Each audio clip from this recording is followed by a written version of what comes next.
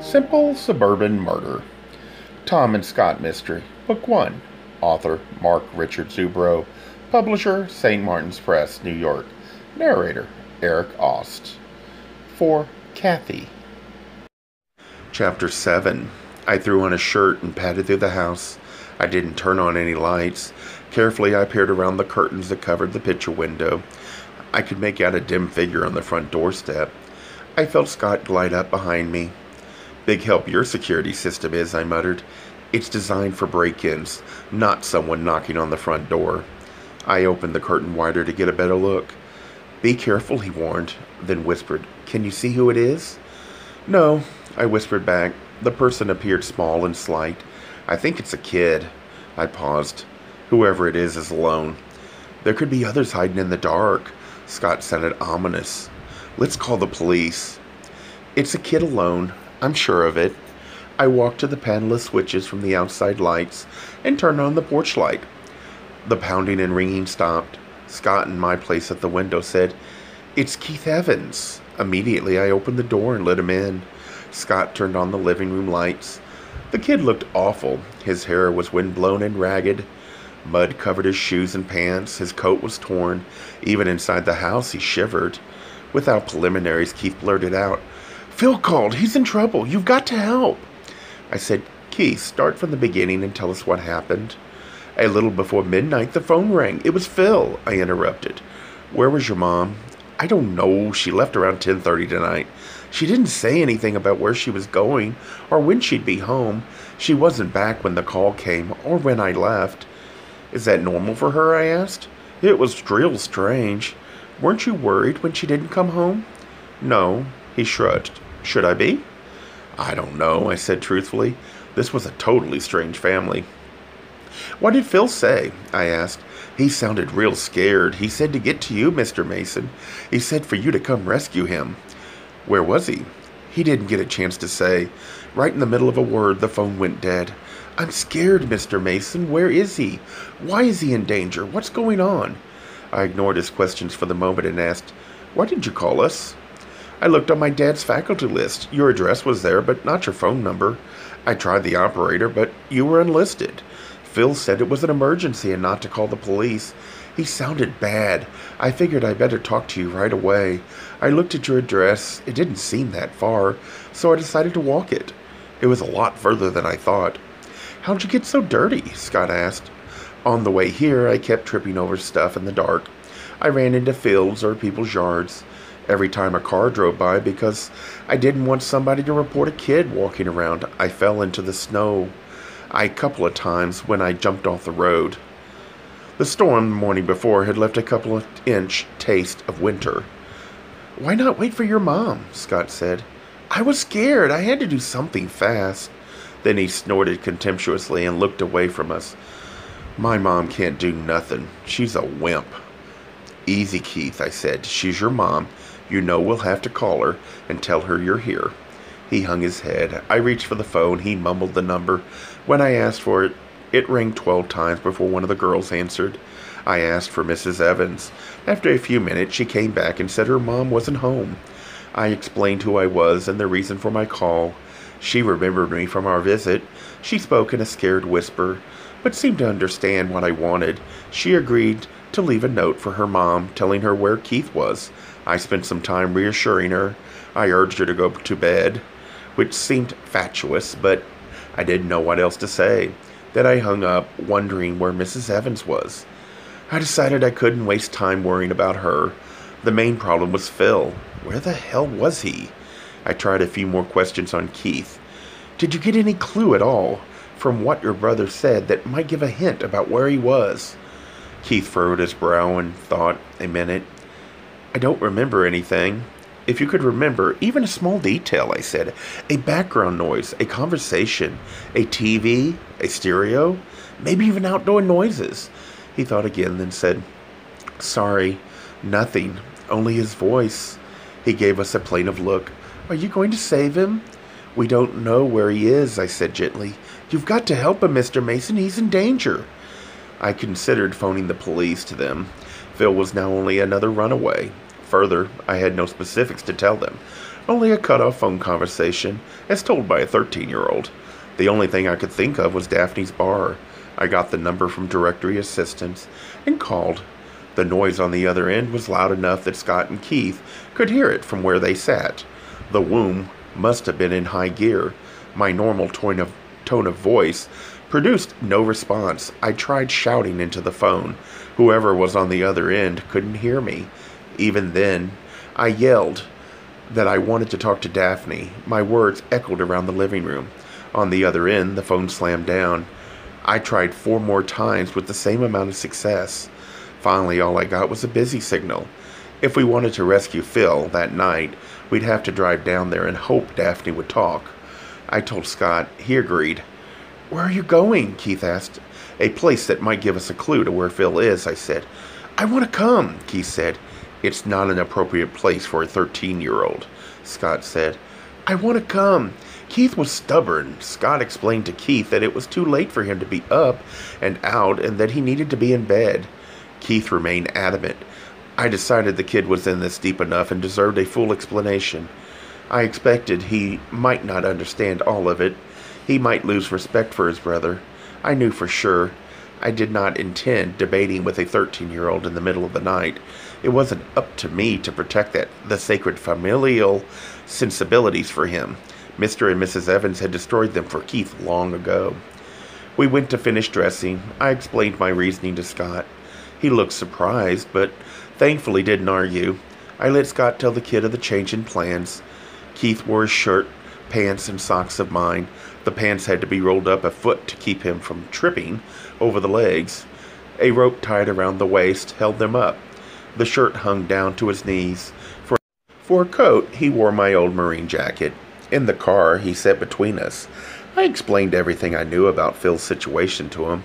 He accepted it all silently. At the end, his only question was, "Because Phil's gay, does that mean I am?" I told him no. Contented with that answer, he stared out the window at the passing lights. As we entered the Dan Ryan from I-57, I could see him desperately trying to stay awake. By the time we exited the Lakeshore Drive on Fullerton, his yawns came more frequently. It was a couple of minutes before 3. Keith stumbled out of the car after us. When we parked, Scott started to protest, then swallowed it. Keith had seen this much. He might as well see the rest. The bouncer at the door tried to stop us. "We're closed, and you can't bring that kid in here," he barked. Scott punched him. The guy plopped backwards, stunned. He sat shaking his head. We went in. The bar lights were up, revealing the scumminess the darkness usually concealed. Daphne stood in front of the bar, counting money. She wore an acre of pink chiffon. She looked up. "Christ! You guys!" Then she caught sight of Keith. "What the fuck is this? A clown act?" "Even I don't take them this young." She glared at me. "I told you before to stay away. I meant it. Get out." The bouncer had recovered and sidled up next to her. "Marvin, how'd you let these assholes in here?" she asked. He rubbed his jaw where Scott hit him. He whined. "I tried to stop them, but they got rough." "Clarence, come here," Daphne called. The bartender from the other night appeared from a back room. He propped himself on the other side of Daphne. She announced to us, "I want you out of here. You can leave by yourselves, or we'll put you out. You have 3 seconds to decide." "We need to find Phil," I said. "He's not here. Get out."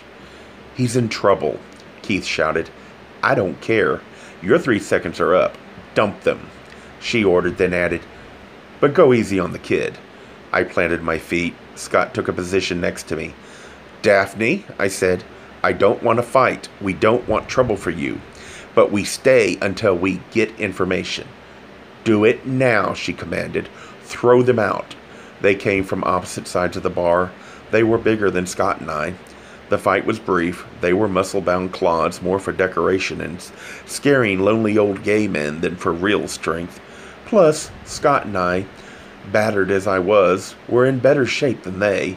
A moment later, the 2 flunkies rested on the floor, one up against the bar, the other with a turned-over table as a cushion for his head. Daphne didn't join in the brawl. Scott and I breathed easily. My knuckles were sore, but that was all. Wow, Keith said. You guys are great. Shit, Daphne said. Fucking wimps. For a minute, I thought she might try attacking us herself. Shakily, Clarence and Marvin pushed themselves off the floor. They eased slowly away from us. The fight was out of them. Should we call the police? Marvin asked. No, she snapped. You couldn't handle them, so I'll have to. She continued to eye us wearily for several moments. Finally, she heaved her massive shoulders in a thunderous trudge. She waved the two of them away. She gave me a piercing look and said, What am I supposed to be, Mother Teresa for that whole family? Yes, Phil was here tonight. He left around 10:30. I haven't seen him since. His mother was in about 11:30, looking for him. She was here? That I wouldn't make up. How'd you know it was her? I asked. Honey, this mousy suburban-looking woman stalked in here. She took one look and freaked, like this was all the circles of hell at once. But she stayed. Took a lot of guts. Mama looking for her young, I guess. She asked a few people about Phil.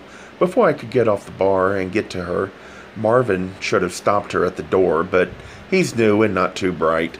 Probably thought it was the latest drag fashion. She asked me if I knew where Phil was. Did you tell her? I asked. No, she snarled. I'm not here to play nursemaid to fucked up families.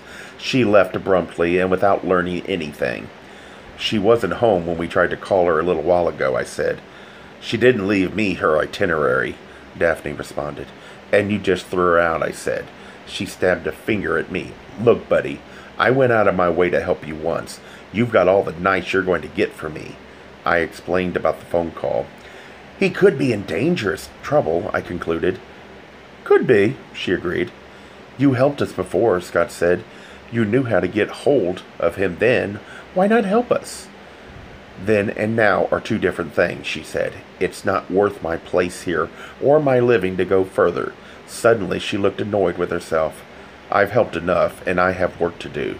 She eyed me carefully, almost kindly. I thought, she said, why don't you get the hell out? Go back to your safe suburb. Forget Phil. He's where all lost pretty young boys go in this city. He'll be better off there. Abruptly, I said, let's go. Something she said had started me thinking. In the car, Scott asked, why'd we give up? If we stayed a year, we wouldn't get any more out of her, I said. She let it slip, that there was someone behind her, someone who I think has a strong hold over her. Who? Scott asked. I have no idea. What about Phil? Keith asked. He wasn't there, obviously, I said, and there was no way we could get the information out of them. Couldn't you guys beat them up and make them? Keith asked. I suppressed a smile.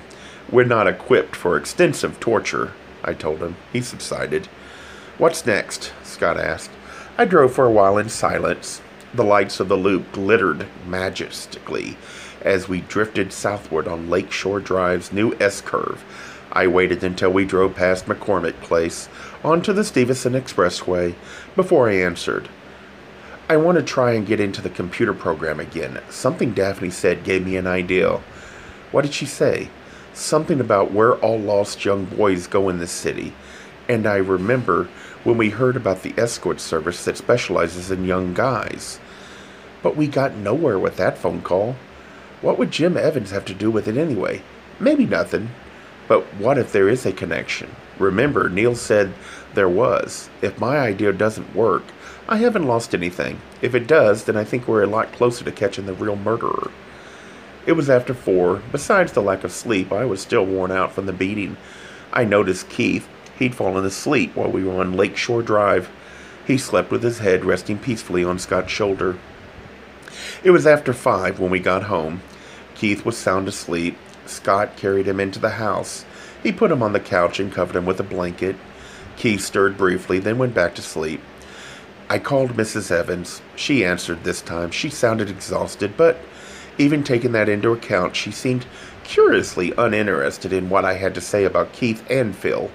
When I asked questions about her whereabouts, she was totally uncommunicative. I didn't pursue it. I planned to talk to her after school. I told her we'd be there at 4:30. She dithered about it, but agreed when I pushed her. Scott and I sat down at the computer. I inserted the disk, turned on the computer. We watched the preliminary data print on the screen. The question then appeared that I hadn't been able to get beyond for days. Identification code? The cursor blinked on and off, waiting for my response. I typed in Adonis at large. The screen cleared, the disk drive hummed, then the three most dreaded words of the computer age flashed on the screen. File not found. I pounded the table softly. Shit, I thought. That was it. Scott spoke comfortingly. You've given it a good try. I glanced out the window. The winter darkness held on. I returned a baleful stare to the computer screen. I was depressed. Scott rested a hand on my shoulder. Maybe after you've had some sleep you can try again, he said. I shook my head. I'm not going to be able to sleep. I was angry and irritated and worried about Phil. I thumped the computer screen with my finger. I want to work at this a little longer. Okay, he said. I'll make us some coffee. I returned to the computer screen. I stared at the three little hyphenated words. There had to be some combination that worked to give me the information Evans had stored in a mindless exercise. I tried pressing one key at a time, starting at the top.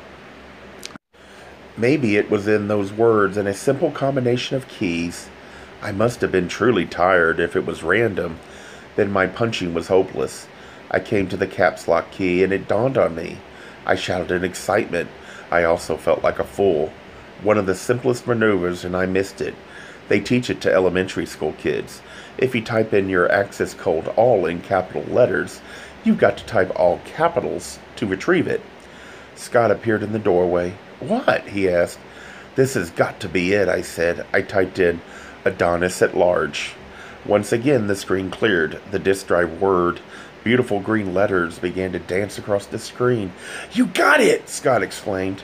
It was all there, data from the gambling and the math department, records for Adonis at large, even what Evans held over Armstrong and Sylvester's head. We studied the figures. It took almost an hour to go through it all. We went back over the high points. Vance lied. Evans ran the gambling operation. Maybe Evans didn't control it at the beginning, but he did before he died. I tapped the computer screen. Look at this. A list of faculty members with the amounts owed Evans appeared. Some as low as $50. Vance owed $9,500. Plenty enough to kill for, Scott commented. And maybe Evans was short this kind of money to someone else, and he may have had gambling debts of his own. The evidence for this was less clear. Someone owed somebody over $20,000. It had to be Evans, but who'd he owed it to? We examined the records for Adonis at large. Some listings were only names, but most included phone numbers, dollar amounts, and addresses, or at least an indication of a region in the metropolitan area. All had listed their sexual interest. These are clients, I said. Under Southwest Suburbs, Armstrong's name appeared. Moments later, Sylvester showed up. Holy shit, Scott said when he saw their names. A second list began. I recognized some of the names of former students. These names are by types. They would service. Here's the males for males. I pressed the advanced arrow. The males for females. I pressed it again, and females for males. I saw Greg's sister's name. I pressed the button once more. The last list had females for females. Armstrong and Sylvester were customers of Sheila's, I guessed. That's why she called. That's got to be it, Scott said. I examined the second list. Next to the names were physical characteristics. Age, weight, height, color of hair and eyes. None was over 25. One as young as 14. Evans was a pimp, and not a cheap one. He kept a large percentage of each whore's take to keep them from making enough money to get big ideas. The costs were next to the names. The lowest was $100 for an hour. The 14-year-old was a girl for $5,000 a night. I felt sick. Scott said, Evans was a fucking creep. Yeah, I agreed. You know this is dangerous information, Scott said. You're right. Whoever is in charge of Adonis at large must know Evans had this information. They must want it back. Maybe Evans was in charge. Maybe, but I don't think that was his style. He leached from others. Certainly an operation this big has others involved. Maybe this is what they broke into the Evans house looking for. I pressed the arrow to run the information again. I hoped it would give some clue we'd missed as to who was in this with Evans. But checking the whole entry gave no hint of whom this might be. Whoever it was, I also suspected it was the one Evans owed money to. If there is somebody else, maybe Neil would know, Scott suggested. I'll try him later. I looked at the end of the program thoughtfully. I had a grim thought. You know what else bothers me? I said. What? He asked. Daphne's comment made me think of this. Remember when she said, where all pretty young men go? And that's how Neil described Adonis at large. The other day, lots of pretty young men. If Evans was part of the operation, he peddled his own kid. Nobody could be that vile, Scott said. And wait, Phil didn't say anything like that. Maybe he didn't know his dad was behind it. I ran the information back, searching for Phil's name. It wasn't there. So he wasn't part of the group, Scott concluded. I shrugged. Maybe not, or maybe Phil just became part of the group since he left home. The last set of information on Sylvester and Armstrong revealed the connection among the three of them. They had been skimming money from athletic events, as Meg had suggested. The how and why I wasn't sure yet. I was determined to find out at school that day. I told Scott my plan. Shouldn't you take all this to the police, he objected. You forget they have a copy. You know what I mean. Okay, they probably haven't broken into the program yet. We were in the bedroom. I talked a while. I undressed for a quick shower. I'll tell you what I'll do. After we've talked to Mrs. Evans after school, we'll go straight to the police station. He looked dissatisfied. I went on quickly. Before I leave, I'll make another copy of the disc. Plus, I want to run copies on the printer. I'll need one for school. I jumped into the shower. We can mail one copy to your place and one here.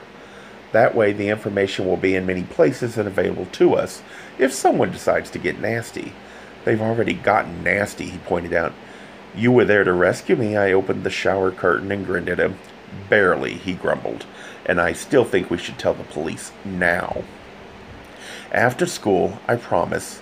Scott wrote Keith a note in case he woke up while we were gone. We left with one disc and 2 printouts. I left one disc at home for Scott to examine during the day. We mailed the printouts on the way to school. Scott looked worried all the while he drove. I gave his hand a reassuring pat. Everything will be all right. I wouldn't miss this day at school for the world. I can't wait to meet with Armstrong and Sylvester. It's time to push the bullies around a little. I wish this was over with and we were out of it, he said. We didn't ask to be in it, I replied. What about Phil, he asked. I don't know. I'm worried, but I can't think of what we could do. We could try Greg's sister. We didn't get too far with her before. But I'm willing to give it another try. She should be able to give us a lead on the escort service. Scott planned to pick me up at school after staying with Keith all day.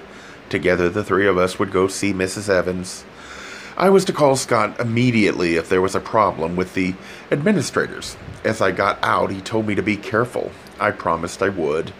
The first thing I did was go to the school office. I asked Georgette to tell Armstrong and Sylvester I wanted to see them in my classroom at noon. Tell them? She gasped faintly.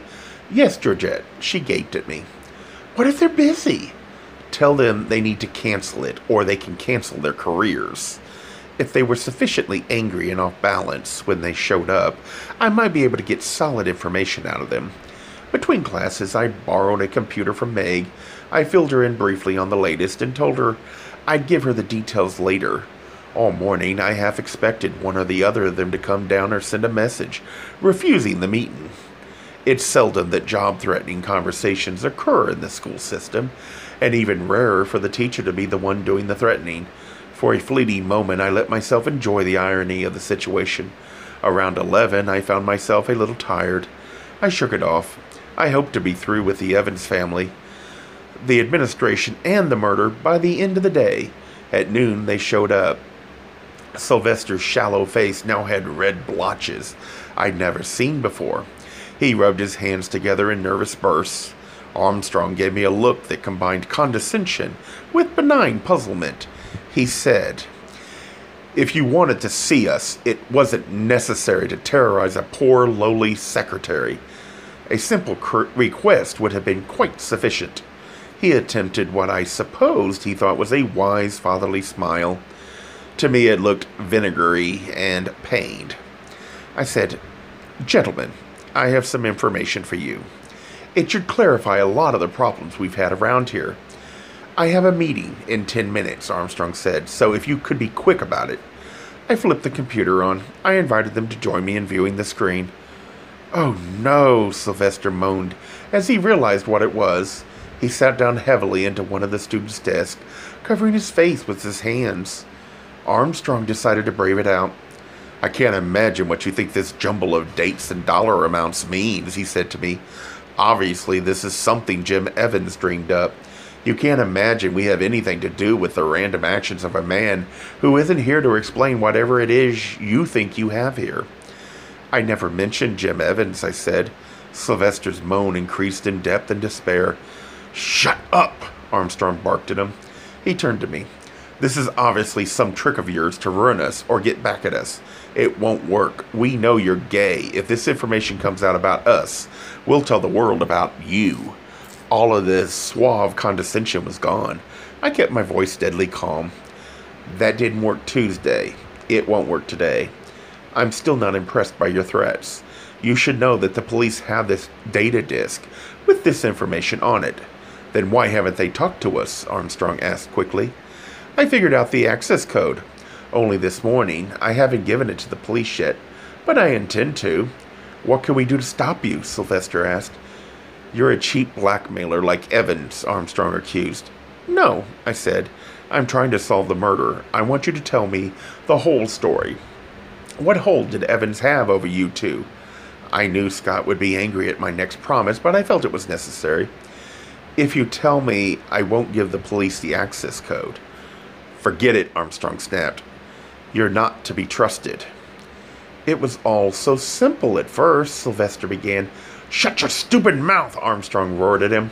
"That's all I've been to you these years. You're a stupid dupe. Can't you see it's all going to come out? I'll lose my job." Sylvester pointed at Armstrong. "And so will you." "It won't come out if we stick together." Armstrong pointed at me. "What can he do? He's only a school teacher." But Sylvester was a broken man. His body sagged and drooped around the student desk.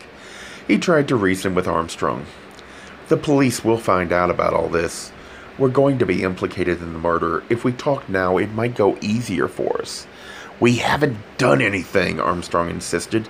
Sylvester turned to me. "I know I had nothing to do with the murder. Absolutely nothing. I want that clear." "Meaning I did," Armstrong said. "I don't know. Did you?" Sylvester responded. "You son of a bitch." Armstrong swung his arm to hit his employee. Sylvester didn't flinch. I seized the arm on the backswing. Armstrong turned to me. "You think you're so high and mighty," he began. Sylvester cut him off. "Jason, it's time to drop it." His voice was weary. Armstrong leaned over Sylvester. "The police already have a suspect." He flapped his arm in my direction. "They won't listen to him. Don't say anything stupid." Sylvester waved his boss away and looked up at me. While Sylvester explained, Armstrong strode to the window and contemplated the world outside. Sylvester said, 6 years ago, I needed money. I was getting divorced. I'd gotten my mortgage when interest rates were out of sight. There were other things too. It doesn't matter what. I was desperate. It all seemed so simple. For years, they trusted me with counting the receipts from all school events. It was a practice left over from 15 or 20 years ago, when this was a little farm district and one man ran the whole operation. He sighed heavily. So I started skimming money. At first, it was small amounts, 100 a week from the football games. It turned out it was incredibly easy during basketball season. There was a lot more money. No one kept count of how many people showed up at the games. It was a poor month when I didn't get an extra 1,000. Then I got caught. He jerked his thumb at Armstrong. I don't know how he did it. I was so careful not to let the numbers fluctuate too much. The baseball team won all its home games that year. Crowds were enormous. He came to my office late one night after a basketball game. Maybe he was suspicious before then. I don't know. I'm certain he never intended to turn me in. Instead, he had one of his oily proposals. I had to go along. He gave me a look that appealed for sympathy. I sat on the edge of my desk, prepared to listen to the rest. He went on. I was to continue skimming money. He would take half. I had to go on taking risks. The next year I was in better financial shape, and I wanted to stop. He told me we would keep on, that if I tried to stop, he'd turn me in. I said he'd be fired too. He laughed at me and dared me to quit. I couldn't chance it. I needed the job. Sylvester snuffled. He fished for a handkerchief, found none. He wiped his nose and face on his coat sleeve. He's a greedy bastard. That's what wrecked it. We kept on and Evans found out about it. How? I asked. Some stupid assignment he gave the kids in math class. It was a group of slow kids. He told them to count how many kids fit in each bleacher section of the gym. Some stupid thing like that. One of the goddamn kids got hold of one of those counter things. He sat at the door counting every kid who walked in the gym. This way, he wouldn't have to count the kids in each section. He could simply divide the total by the number of sections, and that's easier than trying to count each section, with all the kids constantly moving around. Futilely, he fished for a handkerchief again, before he abused his sleeve once more. I handed him a tissue from the box on my desk. I gave him a minute, then prodded. So, the kid got an accurate count. Yes, later Evans told us he was the only kid who completed the assignment, along with extra credit, which was to multiply the number of kids by the price of admission. Evans remembered the assignment. It was the only one the kid turned in all year. Evans remembered the totals too. Besides being a math teacher, Evans had an incredible memory for statistics. When the student paper, as it always does, printed the amount of the gate receipts, Evans noticed a discrepancy. For several games, he sat with a counter. When the disparity happened consistently, he figured illegal activity was in progress. He came to me with it. I refused to face him alone. I brought him to Armstrong. We worked out a deal. Evans would get a percentage for 5 years. I've paid the price. My health is shot. My stomach is in shreds, and I'm the one who counts the money. I'm the one they'll blame. Armstrong turned and faced us. No one will do anything if you keep your mouth shut. I won't let them pin a murder charge on me. No one said anything about murder, Armstrong said. The police will, I countered. They'll see blackmail as a good motive for murder. He walked over to me. And what makes you a big deal know-it-all? Remember, I said, I'm just a school teacher. I'll drag you down with us, Armstrong threatened. I'm not worried about me. I know I didn't kill him. Armstrong glared at me. I turned to Sylvester and asked, Where were you the night of the murder? Home with my wife, he said simply. He'd remarried 3 years ago. I turned back to the superintendent. And where were you, Mr. Armstrong? I don't have to answer your goddamn questions. He gave me an evil stare. I gazed calmly back. Finally, his eyes dropped. Sylvester said, You might as well know the rest. We were in the gambling operation, too. He waved a hand in Armstrong's direction. He met with Evans that night to pay everything. You goddamn son of a bitch. This time I wasn't quick enough to stop him. Armstrong belted Sylvester in the mouth with the back of his hand. Sylvester's head rocked back. His nose began to bleed. Armstrong swung around to me. He snarled. Yes, I met Evans to pay what we owed him. What time was this? About 12:30. Why then? That's when he said to meet him. I think he enjoyed making things inconvenient and uncomfortable for people.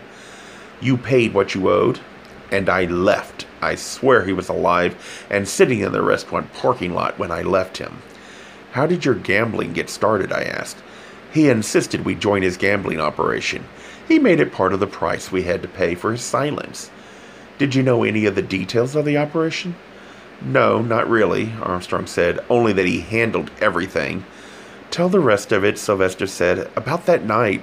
Armstrong gave him a dirty look. All right, along with paying him, I told him we wouldn't gamble anymore.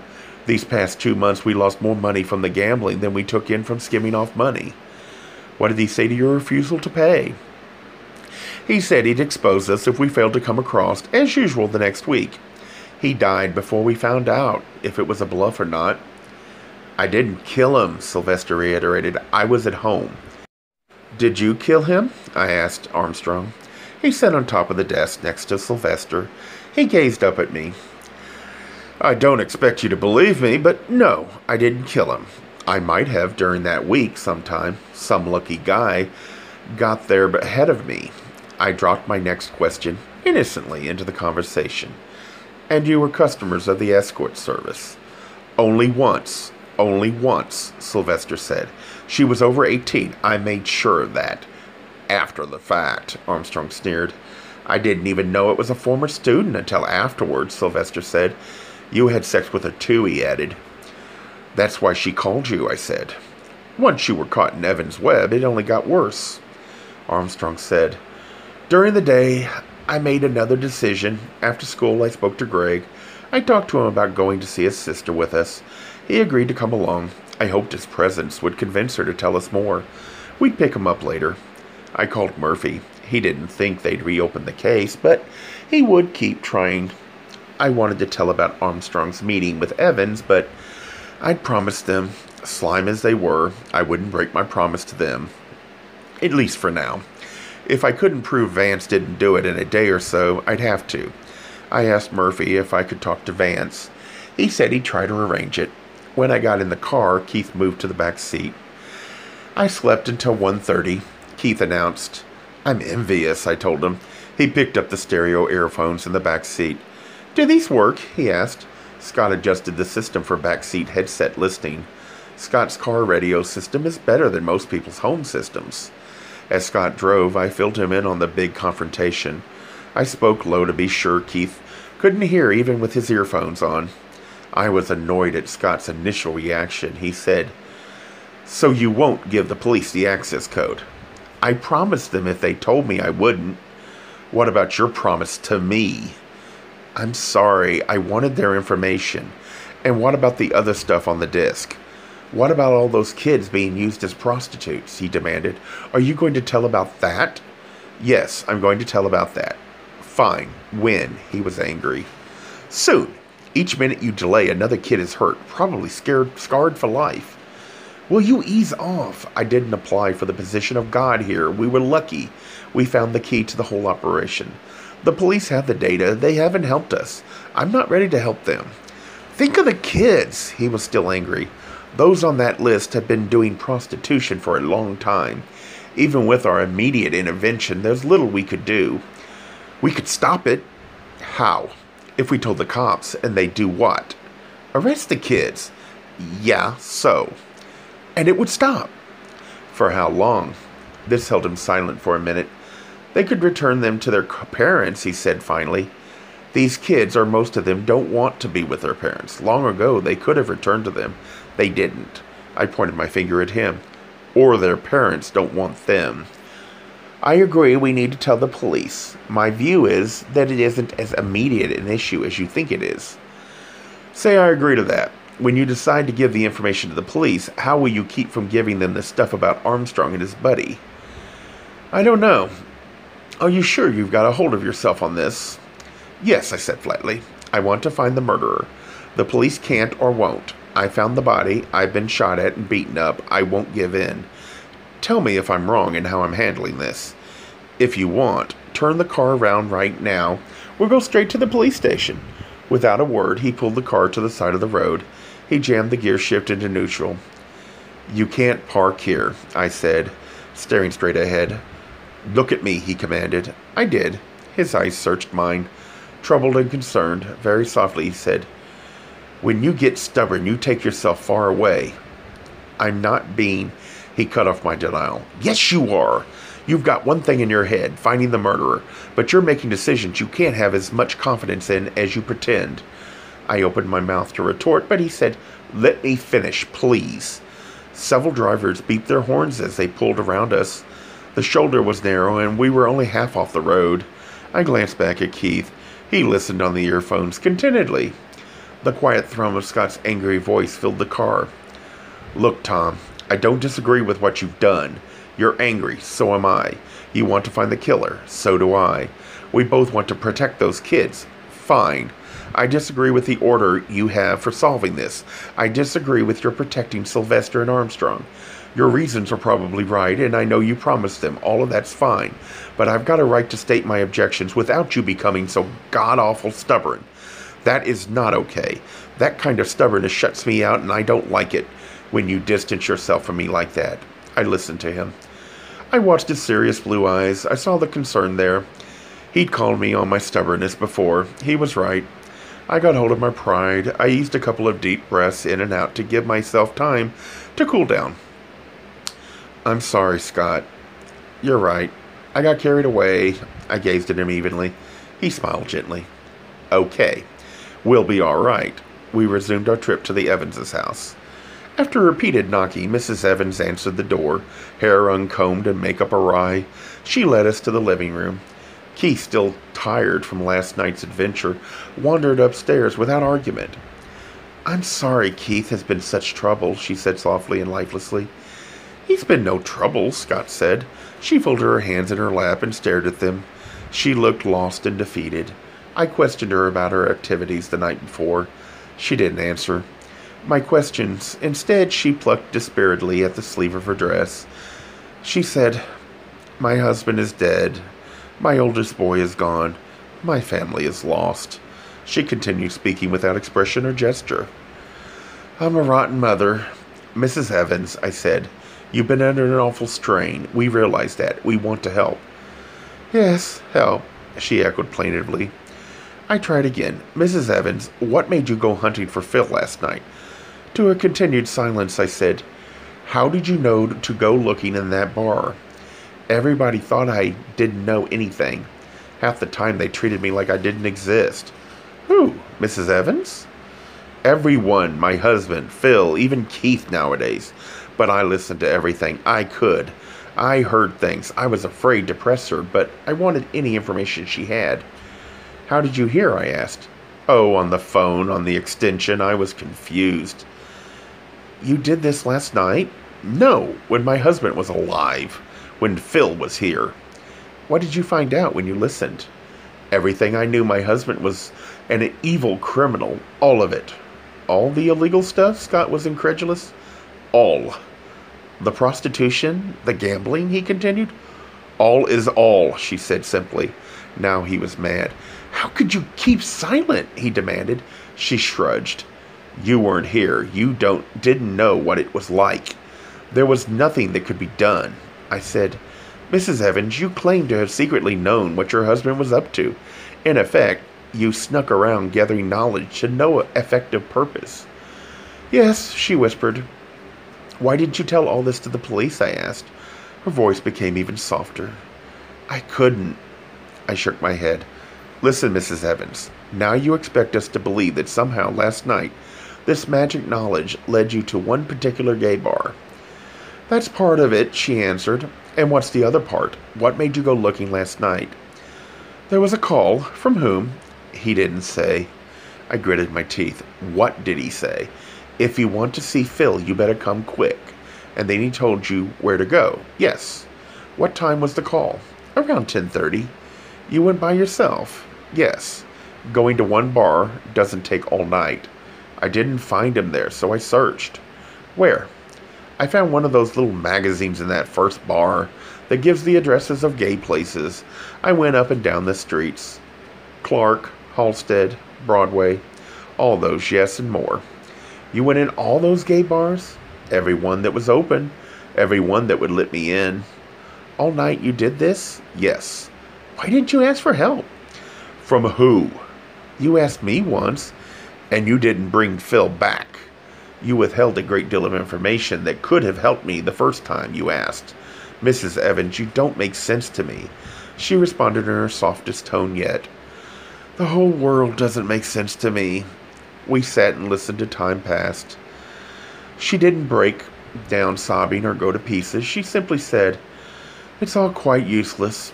Do as you wish. Take my children, my home, my life. I give up. I wasn't about to leave her alone in this state. Before we left, I called Heather Delacroix.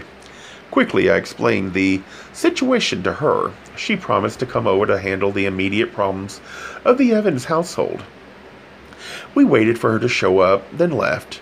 We drove to Greg's house and picked him up. I introduced him to Scott. Scott's $50,000 sports car may have impressed him as much as meeting Scott. I explained everything to him about Phil's situation and the status of the Evans family. He seemed genuinely concerned about Phil's plight. I also told him about his sister and the disc. He didn't act too surprised about his sister's occupation. I asked him about this. She never told me, he said, but I sort of guessed. Mostly I tried not to think about it. Who wants to admit his sister, he paused, does what she does, he finished. At first, his sister wouldn't let us in. It was Greg's pleading that got us past the door. In the living room, she sat more silent than a stone Buddha, but far less serene. First, Greg tried to get her to give us information about the escort service. She ignored him. After several minutes of this, I made my plea for help. She didn't react to me. Instead, she turned on Greg. "Why'd you come with them?" she said. "I'm worried about Phil," he answered. "Was he your lover?" "No." "Then what do you care?" "He was my friend." Greg looked at us helplessly.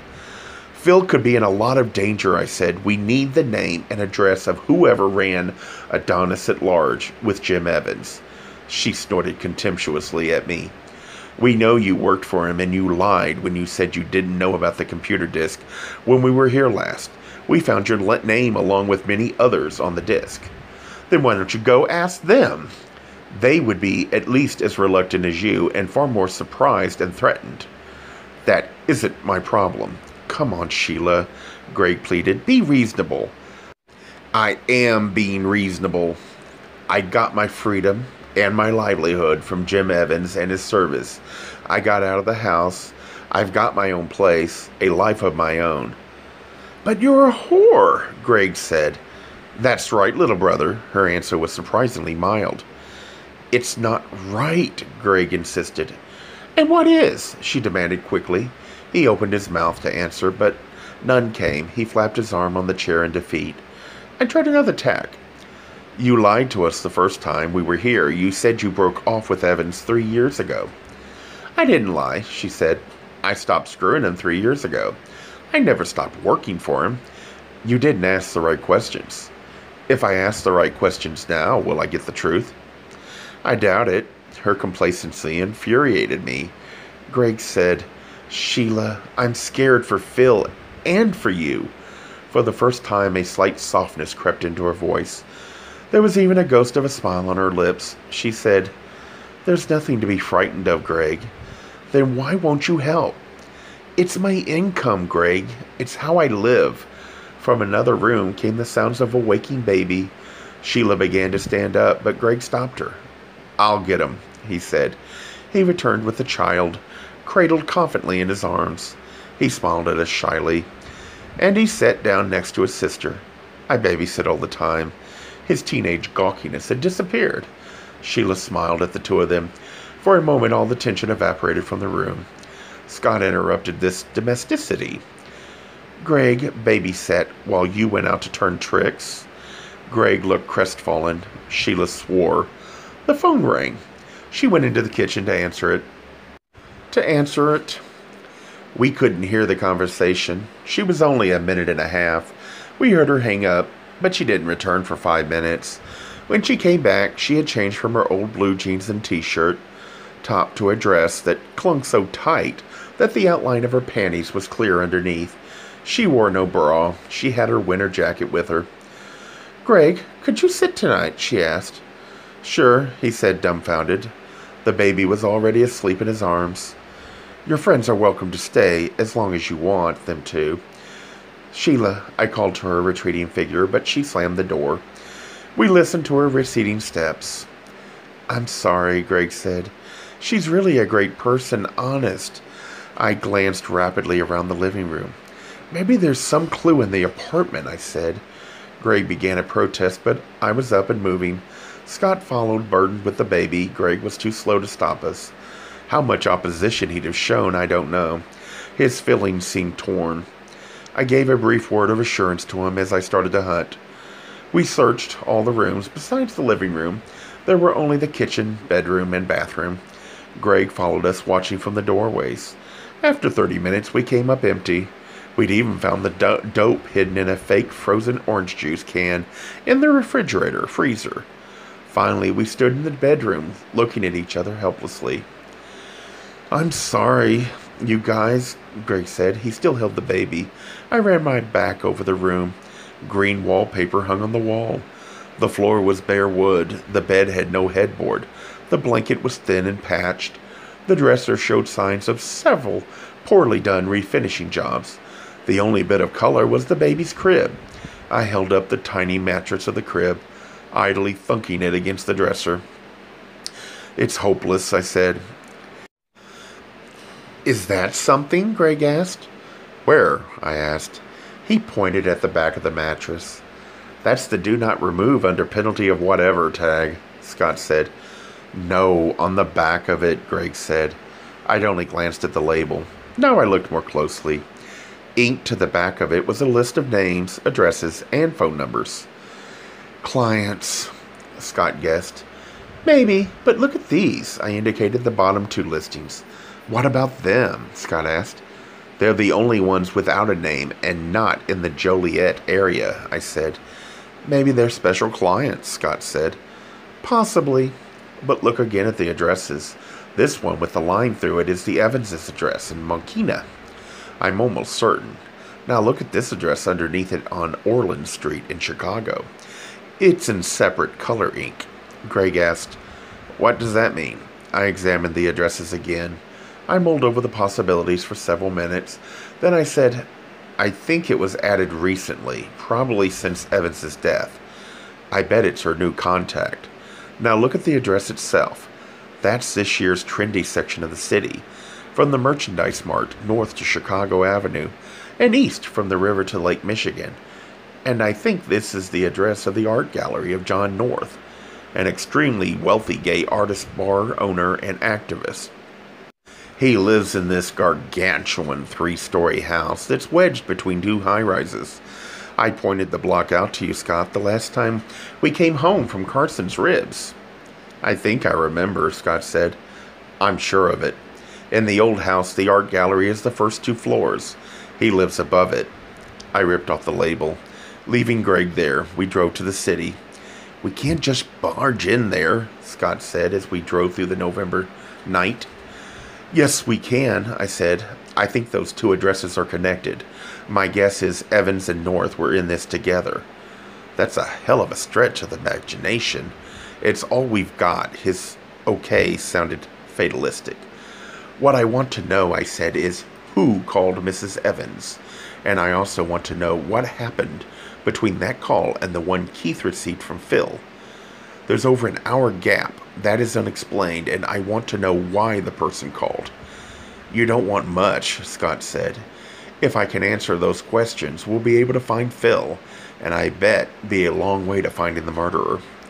"You think there's a connection between the murder and the kid's disappearance?" "Yeah. If you'd asked me that a couple of days ago, I'd have said no. Now I'm almost certain there is. We'll find it."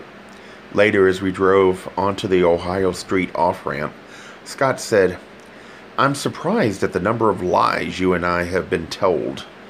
"I'm not," I replied. "They all want to protect themselves. I think it's fairly normal. For my money, the Ohio Street off-ramp at night offers the most beautiful view of Chicago's skyline. It led directly to the section of town we wanted. Even on a Thursday night, there were lines of people trying to get into Ditka's, Ed Debovich's, and the Hard Rock Cafe. We had to park 6 blocks away and walk back. A couple of quick hot dogs from a sidewalk vendor provided us with dinner. We arrived at the house. Turrets and battlements jutted from odd corners. Bay windows and cupolas existed at strange angles. The thing had obviously been built in sections, none of which matched. Cars swished toward the Ontario Street on-ramp to the Kennedy Expressway. As we examined the building, a faint glow from a third-floor window was the only sign of life. John North, the owner, was the most up-and-coming artist and photographer in town. Last January, one of the papers declared him this year's Renaissance man. He was the cutting edge of trendiness. He was gay. He occasionally deigned to appear at fundraisers for gay community events, staying long enough to captivate the prettiest boy there, and then leaving. He was a strikingly handsome man in his late 20s. The world was at his feet. The dishier parts of my information came from Neil. He hated him. Despite repeated promises, North hadn't shown up at an important fundraiser Neil had organized. Neil neither forgave nor forgot. There was no downstairs bell to ring, only the closed glass doors through which we could see some of his latest constructions. Banging on the doors brought no response. "This is useless. Let's try the back," I said. The alley that led to the back was unlit shadows upon shadows flowing back into the deeper dimness. As we walked further and garbage spilled and scrunched underfoot, we heard vermin and critters hurry away at our approach. An occasional pair of eyes glared insolently from a garage heap before winking out. A wooden gate gave entry to the backyard of the house. We slipped inside. I closed the gate. The latch clicked. The backyard was a jumble of 6-foot evergreens and taller, more distant trees. Broken bits of sidewalk poked at our feet as we tiptoed down the narrow path to the back porch. The chill November wind whistled above us, crackling the barren tree branches. Together in the closeness of the backyard, sheltered by the evergreens, I could feel only the faintest traces of a breeze on my cheek. Total darkness emanated from the rear of the house. A porch ran the length of the back of the house. I put a foot on the bottom step. Scott put a hand on my sleeve to stop me. "We're going to get caught." His voice was low. "No, we aren't." I, too, kept my voice down. "I'm glad you're confident. What if someone catches us?" "I thought 6'4" baseball heroes didn't get scared." "I'm not scared," he whispered fiercely. "I'm worried. That's all." "Don't be." Where I got these calm assurances, I don't know. My armpits overflowed with sweat. We ascended the creaking and crumbling stairs. We stopped at the vague outline of the back door. "Do we knock?" Scott whispered sarcastically. "Why are we whispering?" I whispered. "It's spooky back here, and we don't belong. That's why." Scott spoke next to my ear, or I wouldn't have heard him. "We knocked, or rather banged at the front door," I said in an almost normal voice. "We'll simply knock." I raised my arm to do so. A laughing and singing group turned into the alley. I stood absolutely still. "What if they're coming here?" Scott's whisper was angry. As they drew closer, several of their voices became distinct. Their obvious drunken state did not comfort me. Their movement down the alley proceeded at a glacial pace. They stood outside the gate for an eternity. I held my breath. The gate clicked open. Scott grabbed me, prepared, I suppose, to sprint bullishly through them. Instead, I wrenched him back into the deeper darkness of the porch corner furthest from the alley. I almost pulled him too hard. We nearly toppled off the edge. The group walked swiftly now. They ascended the porch. The darkness, their good spirits, and their general state of inebriation kept us hidden. I listened to one of them fumble with a key in the lock. The door opened. A moment later, a light sprang on in the house. I could see there were 5 of them, bundled up as they were. I didn't recognize any of them. "When are the rest going to get here?" the last one asked as he entered. "Couple of minutes," came a deep voice reply from inside the house. They went to park their cars. The door creaked shut. I found myself breathing for the first time in forever. "Let's get the hell out of here," Scott rasped. "No, I want to see what's going on. If there are a lot of people showing up, we could simply join the throng." "You're nuts. These people know each other." I shushed him. I looked through a gap in the curtains in the window next to us. It was an entry room. After hanging up coats and scarves, the 5 of them quickly passed through a further door and out of sight. They left the light on. The gate clicked open again. Another group of 5 or 6 walked in. I could see them more clearly from the lights. The first group had left on. In a rush, it dawned on me that they would be able to see us too. Scott gave a low moan. I assumed he had the same thought. "What luck, finding a parking place so close," one of them said. I threw my arms around Scott and locked him in a fierce embrace. He started to protest, but I covered his mouth with my lips. His stifled mumble ended as he realized my plan. Heavy footsteps ascended the porch. "Look at those two," someone tittered. "How decadent," another added. The door creaked open. They stomped into the house. The last man stuck his head back out the door. "You guys will freeze your asses off out there. Better come in before the rest of the crowd gets here, if you want to be up close." "Thanks," I mumbled. Whoever it was went in. Scott broke the embrace. "Let's leave." "Let's go in." "You're crazy." "We were invited."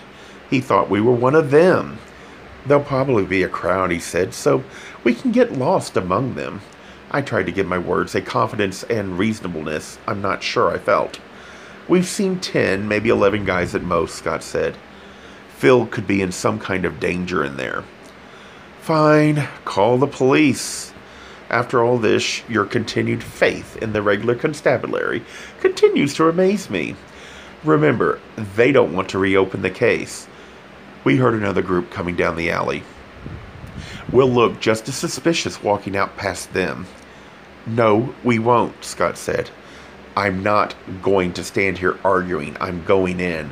I walked to the door and reached for the knob. I looked back at Scott. The gate clicked open again. Another group entered the yard. "All right," Scott grumbled. The back of the house was a warren of storage rooms, connected by a twisting hallway. There was a narrow, uncarpeted stairway leading up. The thumping from a thunderous stereo system beckoned us upward. The people we'd heard behind us caught up. They greeted us in a friendly manner and made no remarks about us being unfamiliar, unexpected, or unwelcome. We let them pass and followed them upstairs. As we entered the third floor, the thudding of the stereo eased into an ethereal blues song, much easier on the ears. Eventually, we discovered that the third floor consisted of 2 huge rooms. The back half, in which we stood as we entered, was essentially a kitchen living room area. The track lighting that snaked around the ceiling was turned quite low. The dimness de-emphasized the jungle of gay Gothic decor. A new group had come in behind us. After depositing our coats in a pile on a couch in this room, we followed the crowd into the second room. Here, the ceiling and floor were flat black mirrors, completely covered the walls. The only opening in the room was the door through which we entered. A bed, 10 feet by 10 feet, covered with a black leather spread, set in the middle of the floor. The lighting came from soft white glows concealed in the floor in the 4 corners. More than 30 men milled about the room, others rapidly entering. No one took particular notice of us. We drifted to a corner, attempting to look at ease and as if we belonged. The other furniture consisted of what you would find in any well-equipped dungeon. A torture rack, shackles and chains, a contraption that somewhat resembled a child's swing, and a table filled with a variety of whips. The men formed a tight circle around the swing. One of them, I thought to be John North. He was dressed in a conservative gray business suit, as were half the others in the room. Some wore jeans and casual shirts. A few were in full leather drag. "I don't think I'm going to like this," Scott whispered. "Predicting the future is a risky business," I whispered back. From out of the center of the group, a naked male climbed aboard the swing. The men around him murmured with approval. I stifled a gasp. For a second I thought it was Phil. But the swing twirled and I saw the face clearly. It was a stranger, although he had about the same build as Phil. He was considerably younger. If this kid was over 15, I was over 90. He spread his legs and then reached out over his head to grip the chains. Above, they shackled him by wrist and ankle to swing. "We have to put a stop to this," I whispered. At that moment, one of the guests walked up to us. A dozen cows may have died attempting to make him butch. It hadn't worked. His lisp and limp wrist showed through the leather. Thick, greasy hair reached to his shoulders. He might have been around 30. He had a pronounced beer gut, the source of which became evident when he breathed on us. "Don't I know you?" he said to Scott. "I don't think so," Scott demurred. Well, I think I do, the man stated, assuming the belligerence of a drunkard. Any minute, he would get loud and draw attention to us. He jabbed a finger into Scott's chest. Anybody as pretty as you, I'd never forget. I think you're some movie star. His voice began to rise. One or two of the other guests glanced in our direction. With an aplomb that surprised me, I heard Scott say, "Maybe you saw me on the cover of one of the national sports magazines." "You mean one of those terribly virile magazines for the sweat-drenched set?" "Sort of," Scott said. "Ooh," he crooned. He smiled and put his hand on Scott's hip. "And why did they put you on the cover?" "I pitched no-hitters in the World Series." "Oh, how wonderful. Is that world thing football or baseball?" He scratched his head. "Or hockey."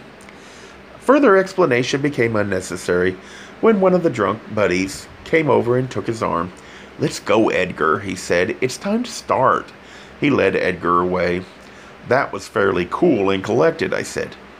"I practice a lot with reporters," he replied. All eyes were on the swing. Edgar picked up one of the whips. Deep, expectant voices murmured around us. Obviously, we couldn't grab the kid and run. Even if we could get to him, we'd have to unlock his shackles while fending off the mob. If we in some way could yank the boy down undamaged, there were 50 of them, and only 2 of us. Most of them were far more burly and probably more dangerous than Edgar. I doubted we'd get information from North tonight anyway. Coming back during business hours tomorrow seemed a reasonably sane alternative. I wanted to leave right then, but I couldn't. Not with a 13 or 14-year-old ready to be a plaything for what I presumed was tonight's orgy. The one door to the room swung open again. Daphne marched in. "Oh, shit," I muttered. "Let's break for it," Scott urged. I put a restraining hand on his arm. "Easy, casual. Let's slip over toward the door. They'll be concentrating on center stage." We inched our way around the walls. I figured we could ease out, get downstairs and make Scott's dream come true, call the cops. We started in the far corner of the room. From the door, an inch at a time, as casual as possible, we made our way around the fringes of the crowd. We were halfway when I saw Daphne begin to turn her bulk in our direction. I swiveled around, hoping to cover us both. I waited breathlessly. Scott peered around my ear carefully. He nodded, jerked his head a quarter inch toward the door. I turned around again. Daphne, her face turned away from us, chatted amiably with one of the guests. 5 minutes later, we were 3/4 of the way to the door. Then, with only a few feet to go, a voice shouted, "Hold it, you two!" I recognized Daphne's commanding bellow. "Grab them!" she yelled. We bolted for the door too late. They grabbed us from all sides. We struggled mightily. Scott went down a moment before me, snowed over by the crush of strong arms and bodies. "Take them downstairs and keep them secure," Daphne ordered. I saw John North peer over her shoulder. "Who are they?" he asked. "Creeps and fools," she hissed. "Get them out of here," she commanded. Roughly and unceremoniously, they shackled us and carried us downstairs. As they escorted us out of the room, I heard one voice, I thought it was Edgar's, suggest they use us for the next show on the swing. They secured us to a couple of kitchen chairs in a storeroom on the first floor. Gay Mysteries audiobooks. I think it is easy to hate a label, but a face humanizes the word. So this effort is twofold. To offer comfort to those like myself that your world didn't end because you don't fit into the view of acceptable society on both sides. And in hopes of helping those with family that are LGBTQ, that it doesn't mean we are aliens from the child they once knew. Reassure them so they can maybe be supportive at the same time, being true to their values.